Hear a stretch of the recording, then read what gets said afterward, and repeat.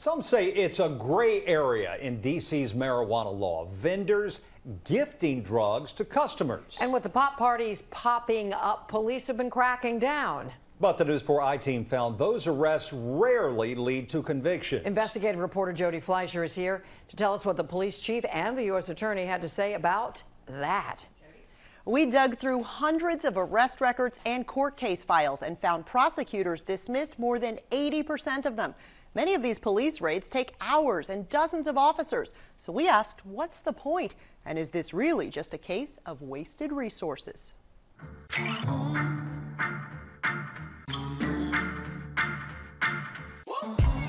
You can find them in every corner of the district, on every night of the week. The News 4 I team went undercover to show you pot parties popping up inside businesses, warehouses, even homes. The district's marijuana law says you can grow it, smoke it, and gift small amounts to others. You just can't buy or sell it. Creating an entire industry that exchanges cash for stickers, t-shirts, even socks that come with marijuana products as a gift. I don't see a problem with it. Purvis Rollins says he doesn't frequent or host pop-up parties, but last month he got arrested while standing outside of one at a building he owns and rents out for events. 20 to 25 police officers that stormed the building, guns drawn, and it was terrifying. Police also arrested the two women who were inside setting up for the party, but prosecutors have already dropped those cases. The I-team found that's not uncommon. We tracked down records for more than 24 pop-up events and followed every case through the courts.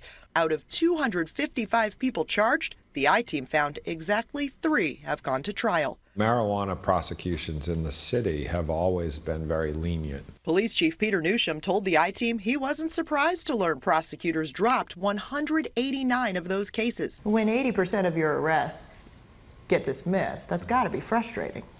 In this arena, it's really not. Yeah, not with regards to the marijuana. I've grown accustomed to that. So we asked the obvious question, why continue to have officers spend their time raiding those parties? If you're gifting it on a large scale to numbers of people, under the guise of, you're giving them something else, it's clearly distribution. I don't think that's even gray. But the I-team found even when 36 people accepted plea deals with prosecutors, it was usually just for possession, not distribution.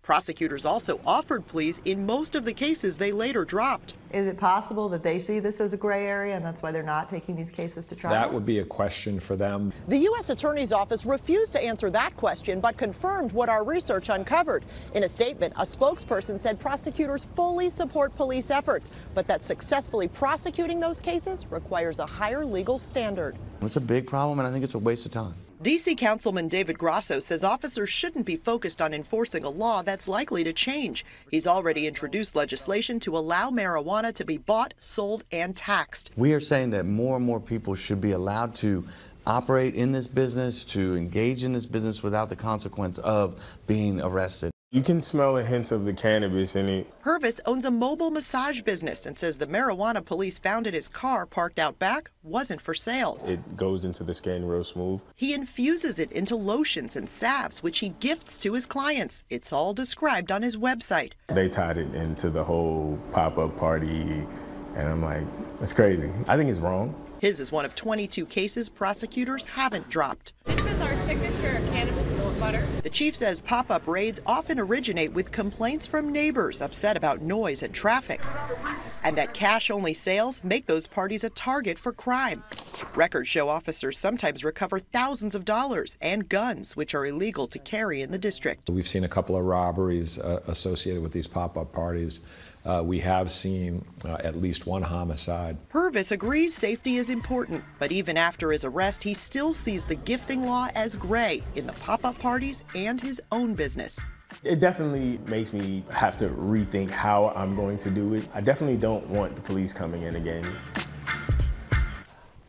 The U.S. Attorney's spokesman told the I-team prosecutors have a responsibility to pursue only cases they believe they can be proven beyond a reasonable doubt, that they've moved forward with the most viable pop-up cases and aggressively prosecute any that involve weapons or violence.